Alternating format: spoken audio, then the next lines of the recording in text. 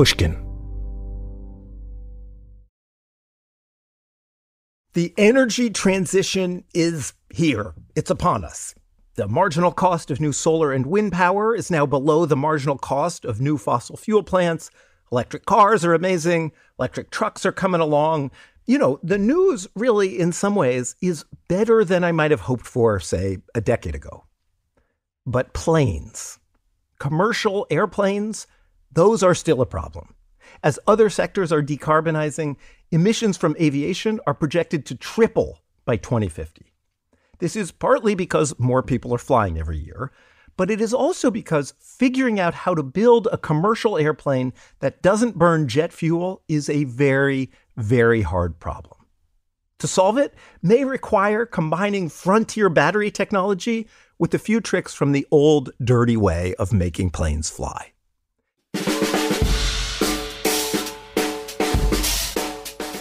I'm Jacob Goldstein, and this is What's Your Problem? My guest today is Anders Forslund. He's the co-founder and CEO of Heart Aerospace. Anders' problem is this.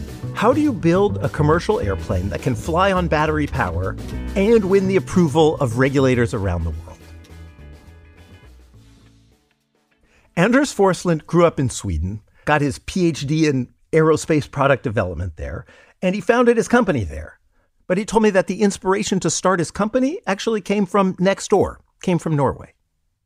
In sort of early 2018, Norway announces that they want all their short-haul domestic flights to be 100% electric by 2040. Okay. This is like the first country in the world that puts forth a mandate like this. And Norway is doing this on the heels of their incredibly successful electrification of their road traffic, where, 80-90% of the new cars are electric. And also, the ferry infrastructure at all. So they're like, we electrified the boats, we electrified the cars, but there's no electric plane that exists in the world when they put out the mandate. Yeah. Nothing is even close, right? Well, no. What's happened is that a lot of people have looked at sort of what's happened with the electrification of the cars, like Tesla. Yeah. And there are a lot of people that have looked at what's happened with the drones, like the consumer small drones. And there's a bunch of projects that are trying to build what's called urban air mobility, like small, like vertical takeoff and landing aircraft, essentially a flying car, basically a flying car. Yeah, the sort of George Jetson future, right? Yeah. But nobody's looking, it's not really the right product for Norway. Norway's looking for something to replace their sort of turboprops, their 30-seaters. Yeah. So we create a company, or first we start a research project in Sweden to say, what are we going to do about this in Sweden? Is part of it like, hey, wait, we can't let the Norwegians out green us? We can't let them out net zero us? We got to keep up with them or what? Yeah. It's really like that, There's a little bit of brotherly competition, right? But it's also that I'm recognizing that Sweden has always prided itself, like, we have this great history in aerospace that goes back to the sort of Second World War and before that. And we also have this, unique competence being built in electrifying cars and trucks, like actually from the industry side of it, something that Norway doesn't, right? So I'm like, okay, maybe I can take this mandate, I can take this electromobility ecosystem in Sweden, and I can take the history in aerospace and sort of combine them into something and see what happens. So just to be clear, you get some funding, right? Yeah, start hiring some people, Yeah, and you're going to build this 19-seat plane. Yeah. Powered by batteries, an electric plane, and it's gonna do the thing Norway needs it to do. Exactly, yeah. With the sort of philosophy of the real innovation is getting it done. Uh-huh. So this is something that's so hard to do, even for a large OEM. So as a startup, you really have to be cautious of not being biting off more than you can chew, right? And this idea of limiting innovation, you said you're going to limit innovation. That's interesting to me. What do you mean by that? One of the reasons that we have so many startups, I want to be like, I think it's because it's easy to generate a realistic image of your vision. So you could make a picture of some crazy futuristic plane on your computer and say to investors, look, we're going to build this. You can do this for free. You can just draw your vision of the future in sort of CGI, and you can show it to people. But the challenge of an aircraft is that you need to prove that you won't have, less than one serious incident in 100 million hours. So you don't just need to build something that can fly. you need to build something that can fly essentially perfectly under every condition you can imagine with everything going wrong. Like it's the most high bar to clear for any kind of manufactured thing you can imagine. Yeah. It's like, if you want to prove something, you say, how do you prove that this is not going to break in 100 million hours, right? And the easiest way to do that is saying, well, there's these planes flying around. They have this solution. So we're going to do what they're doing. And then the certification authority says, well, that's good enough. So you decide you just want to focus on the fuel, essentially, right? Switching from jet fuel to batteries, which is a very hard problem, right? I mean, one of the things that maybe is just worth dwelling on for a moment is how amazingly energy dense jet fuel is, how good jet fuel is at doing the thing it needs to do, right? I mean, one way to talk about it is sort of jet fuel has a specific energy density. You have about 12,000 watt hours per kilogram, right? And batteries right now on a cell level are approaching like 400, but a Tesla Model 3 is like 250. So wait, there's a lot of units and numbers there, but just to get the ratio, are you saying jet fuel is about 30 times as energy dense as a battery? Yeah, 30 to 40 times. So that's a huge problem for you. So for every pound, every kilogram of jet fuel, you get 30 times as much energy as you can get for a pound or a kilogram of battery. Like that seems like the fundamental problem you're up against. Yeah, it is. How do you deal with that problem? Like as you're trying to figure out how to make a plane that's going to carry all this battery energy and fly, like how do you deal with that fundamental fact? So first of all, you try to make the plane as good as possible. And ways of doing that is actually building a plane with a large wing, making the entire plane a little bit larger, because you're carrying more weight. The weight of the batteries are more than the weight of the passengers.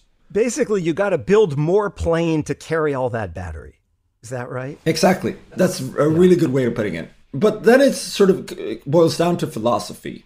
And this is, I think, where we are, then you have to realize something about new technology and disruptive technology. And is that you should not compete with the existing technology on the merits of the existing technology. So we're obviously not going to beat jet engines on range. We're just, or like jet fuel on range. Yeah. So what can we work with? So what we can do is we can have zero emissions. We can have low noise. We can have zero local pollution, which is a big problem at airports. And we can have superior unit economics because we're replacing not only, the jet engine is the most expensive part of the plane, and you're replacing that with a simple electric motor that essentially has one moving part. So you're designing this plane in Sweden. You're thinking about the Norwegian market. But then one day you get an email from United Airlines in the US, right? It came through our info mail and we were so close to missing it. It was like one of those things where... You mean like they just emailed you at like the generic... generic email, somebody from United Airlines? Yeah, with all the spam. And you're like, and Clara, God bless her, she was looking through it and she was like, is this actually something? And then we set up the call and it was like, oh, it's actually the real guys, right? And we asked them like, okay, we talked about this market in Norway, the propeller aircraft, the sort of 30-seaters. And we're like, do you fly an aircraft like that? And they said, no, not a single one. But if you go back to the 1990s, they flew hundreds of these aircraft. Okay. So we start telling the story about, we think that actually it might be the jet engine, that it's a little bit too expensive. And they're like, are you kidding? It is our biggest driver of cost. We pay so much for our maintenance of these jet engines. So here we are with this value proposition that we've sort of, from a sort of an academic point of view, put forth. And then we have one of the biggest airlines in the world just validating that for us and telling you it's actually much worse than you think. Huh. And by worse, that means better for you, right? I mean, the worse than you think means they actually want to buy this thing you're trying to make. And they put in an order, right? Like what is the deal you wind up making with them? So we end up they place an order. So United and Mesa each place an order of 100 aircraft plus an option for additional 50 each. So we get like 200 aircraft. They both invest in our company. And just one thing I want to clarify, Mesa is, they're not a known sort of name brand, right? They operate small flights for other airlines. Is that right? Like which airlines that I would have heard of do they run flights for? They operate for, among other things, like one of their big customers is United, and they operate as United Express. So, okay, Anders has his big order from United and Mesa. He has his vision, which I love. I'm going to say it again. The real innovation is getting it done. But he is about to run into really quite a large problem. That's coming up after the break.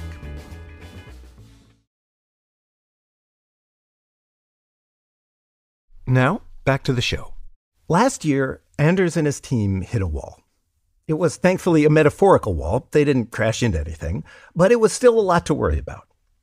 They started to realize that their 19-seat all-electric plane just was not going to pencil out. They could get it to fly, but in a way, with a commercial airplane, that's the easy part. They probably even could have made it work commercially in Norway. But the US, the United States, has this rule that requires planes to keep a lot of reserve power in case they have to, circle the runway, reroute to a distant airport. And the US rules about reserve power meant that Anders' 19-seat plane could only use like a third of its battery on ordinary flights, could only fly 100 nautical miles. They had to keep the rest of the power in reserve. And such a short range was just way too short for that plane to be practical, for it to work as a commercial airplane. So a few months ago, after years of work that cost millions and millions of dollars, Anders and his team trashed their old plan for that 19-seat plane. They threw it in the garbage. And they made a couple counterintuitive moves. One, they actually made their plane bigger. They went from one that carried 19 people to one that carried 30 people. And two, they decided that their planes would carry a little bit of jet fuel to solve that reserve problems. So in the new vision, this 30-seat plane, it could still fly on batteries, would still fly on batteries, but in an emergency or for longer flights, the jet fuel could power a generator that would charge up the batteries, give them more power. There was a lot I wanted to know about this shift. Starting with this, really, was it hard to look at all that time and money you spent working on the 19-seater and say, sorry, that was a mistake. We need to build a different plane? Actually, a lot of the stuff that we've done was very just transferable. Like all the works we've done on avionics, on flight controls, propulsion, it was very like, okay, we changed a little bit the dimension, the wires become a little bit longer, but it was like the same stuff, right? The only thing that we really had to throw away was the structural design. And we'd actually even built like That sounds non-trivial. But we did have, in our hangar, we had a full-scale model, representative model of this ES-19 structure that we just built and just completed. We hadn't really completed it, but we built, which was going to be this basic for this integrated test facility that we were building. Then you have to say to everybody who just built the model, sorry, guys, I got some bad news. Yeah, and I was like, by the way, we built this in about a year. Now you have to tear it down and you have to build a new one that's bigger in about 2 months. Because in September, we're announcing this to the world. How did that go over? Well, surprisingly well. I think they became very crafty and they were like, okay, we can move the wing out. We can they figured a little bit ways of actually doing a little bit of reuse. And they had a lot of lessons learned from building this structure. Okay. But, this is the startup life, right? So now you have, just as of September, as of a couple months ago, you have a new sort of plan, right? Instead of a 19-seat all-electric power plane, it's going to be a 30-seat plane. It's going to be primarily powered by electric motors, but you're going to have this jet fuel-powered auxiliary power unit that gets you your reserve power, right? So for most flights, you can fly on the battery, but in a pinch, you can fire up the jet fuel. Yeah. What do you have to do to get from that idea to having a plane that actually is in commercial service? So an aircraft is a Lego kit of different parts coming together from different suppliers. So it's really, we start by then hiring a critical mass of engineers that know everything from, mechanical systems such as landing gear to flight controls to avionics to electrical systems, obviously the electric propulsion, structures. And they start then interacting with the worldwide supply chain network, start going to different places, looking at flight controls or avionics stuff. And were you already doing that on the 19-seater? And does that transfer to the 30-seater? Yeah, we were already in that process. And I was like, okay, I need to make the call myself. I need to call my suppliers and say, by the way, guys, change your plan. The thing that scared me the most about this was not the sort of, oh, having to redo the structural work. It was the sort of, we have to go out and say that, by the way, we've been really confident about this 19-seater and we actually think that we were wrong, right? So we end up making this call and we go through, this is the analysis we've done, this is the trade-offs we've done. We're actually thinking that, we have to make this shift, and if we have to do it, we have to do it now, right? And we do this with suppliers, we do this with the airlines, and everybody is like, yeah, this is what you should be doing, right? So we don't get any of that sort of backlash that we would have expected. Okay. But the thing that we want to enable is to understand the aircraft are not just products, they're platforms, right? The Boeing 737 is a platform that came out in 1969 and people are still flying it. And there's no plans of building a new replacement for it by Boeing. So we wanted to create that platform where all these new technology can come together and sort of bring that to market.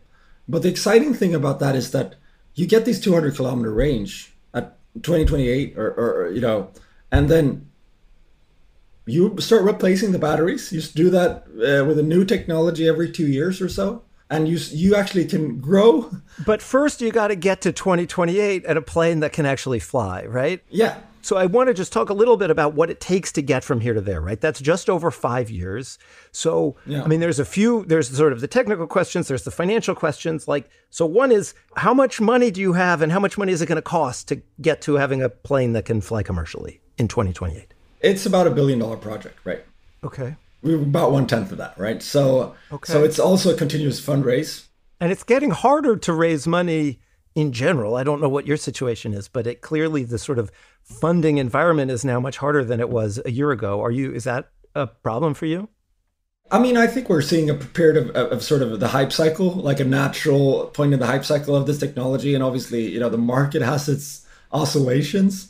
But I will also say that I think climate tech is one of those things that people are still very interested in funding, and this is not a problem that's going away, right? So we're on this. So there's the money, and you need to raise a lot more money, and then there's the technical side. I mean, is there some particular technical problem that you're working on that we can talk about in a way that's not too technical, but that gets. Because what you're trying to do is hard, right? It's clearly a hard problem. And so is there some piece of it that sort of shows the broader challenges? I think that building aircraft is like a generalist problem, right? Uh-huh. It's 100 different things that you need to do just from a technology point of view. And it's not the best performing of these technologies that are going to decide your success. It's the worst performing, right? Huh. If you build an aircraft by 2028 and you've done everything brilliantly, but you forgot to do a landing gear, right. You're not going to take off, right? Or something much smaller, right? There's a million little things. You're not going to forget the landing gear, but there might just be one little connection between two different systems or something, right? Yeah, I mean, there's many of stories like that. So everything needs to be, it's like the worst link in the chain is what's going to break it. Yeah. And it's not just goes for the technical stuff. It goes from the commercial stuff. It's infrastructure on the ground. It is, regulatory. It's all of these things. Well, infrastructure on the ground is that's a whole thing for you, right? Because there's all this infrastructure in place at every airport to put jet fuel into airplanes.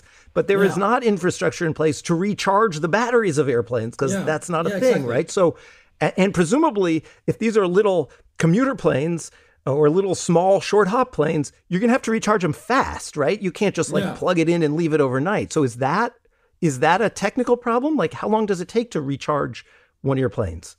I mean, it is about a 30-minute recharge. Okay. And that is not a technical problem, and definitely not from the charger point of view. We're looking at something that has the same standard, the new sort of standard that's for electric trucks, which is, goes up to 3 megawatts. It's like the MCS standard. Okay.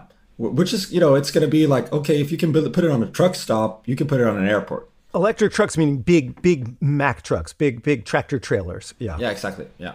Here's a big one. Are the batteries just too big and heavy? Or are you sure that that's going to be fine? Yeah, I mean, they are big, they're heavy. There's certification problems. That's going to limit my market size, right? It's not going to limit if it flies or not. Okay. We'll build an aircraft, and if the batteries become a little bit heavier, we have to compromise a little bit on the all-electric range. And then we'll get to the new battery 2 years later, right? So It is not something that I think is an existential risk for this, right? It is not something that I think is that big problem. It's more about figuring out whatever is the state of the art battery technology that's out there in, say, the automotive industry or other industries. How do we bring that through the sausage machine of actually building an aviation cell? Yeah. And how do we? I think that is the problem. But remember, there are already certified electric aircraft out there, certified in Europe, which is the Pipistrel Velis Electro. So two-seater electric aircraft are already flying. Okay. So we know you can have a battery-powered plane that works and that is safe enough for regulators to approve. Yeah. So there is some threshold that has been cleared. It is definitely a challenging problem. Yeah. It is a lot of challenges, but it's not the sort of challenge in the sort of winning Nobel Prize if you solve it.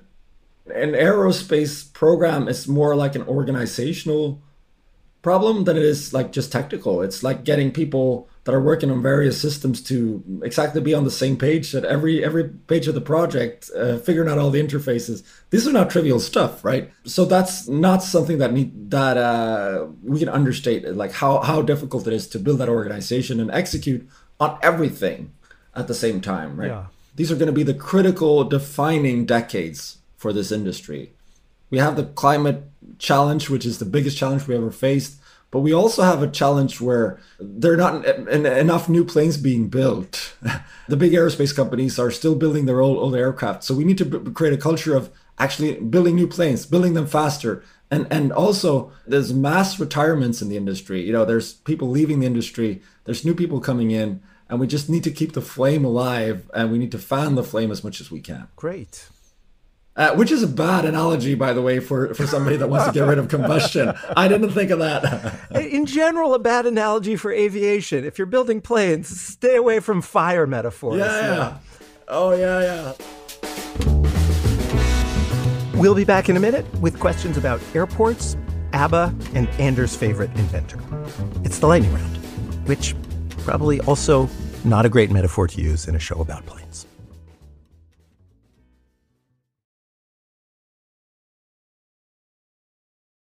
That's the end of the ads. Now we're going back to the show. I want to finish with a sort of lightning round. I want to just ask you a bunch of fast questions. You have a favorite airport? Wow. I just landed at St. Luis Obispo Airport. I would say that was the best airport experience that I had in my life. In California, a little town in the middle of California. Yeah. It's like this glamorized bus stop. You just get off and you walk through like a nice restaurant, and then you have your luggage waiting for you on the other end. And I went to the rental car, and I was like, 10 minutes I was in my car. It was just marvelous. That's the experience we want to bring, right? That's the beauty of a small local airport, right? I used to live in Bozeman, Montana, and the airport there was amazing like that. Yeah, it's lovely. And then I dropped the same car off at LAX, and it's like, you drop the car off and you get on a bus, and then you're just like, I have to go to Terminal 7, and it's like, it takes me hours. So your vision of flying is San Luis Obispo, not LAX. Yeah, exactly. What's one piece of advice you'd give to someone trying to solve a hard problem? Ask for help. Yeah, a good founder or a good entrepreneur is one to know who to ask, because people have had the same problem before. Who's your favorite inventor? I am obsessed with Kelly Johnson from Skunkworks. I don't know about Kelly Johnson. Tell me a little bit. Kelly Johnson was this marvelous engineer that led Lockheed Skunkworks, the proverbial Skunkworks that was like, 10 times smaller than the other teams.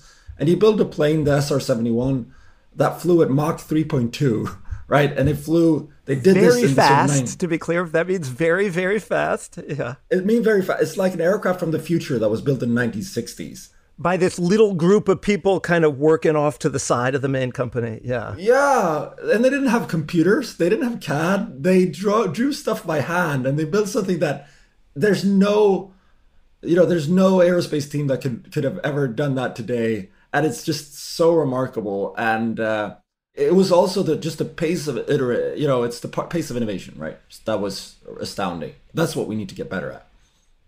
You have a favorite ABBA song? Oh, wow. I'm being pigeonholed as a Swede. I will say my favorite is, and this, you can read in what you will with this, but it is The Winner Takes It All. Okay, very good. Can we end with that?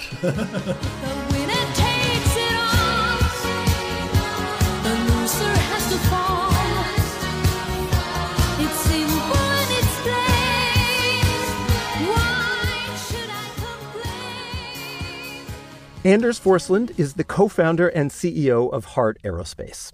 And, the winner takes it all is a genius pick for an entrepreneur's favorite ABBA song. But, in fact, the winner does not take it all. One of the great things about technological innovation is you get these widespread beneficial effects. If Anders and his company do succeed in making a commercially viable electric plane, we can all be better off. Or as ABBA might put it, the winner gets to win, but others can join in. Everyone can gain from an electric plane.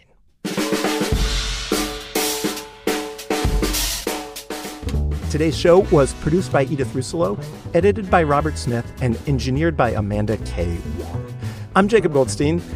One last note, we are taking a few weeks off. So happy holidays, happy New Year. Thank you so much for listening to the show this year. And we will be back in January with more episodes of What's Your Problem?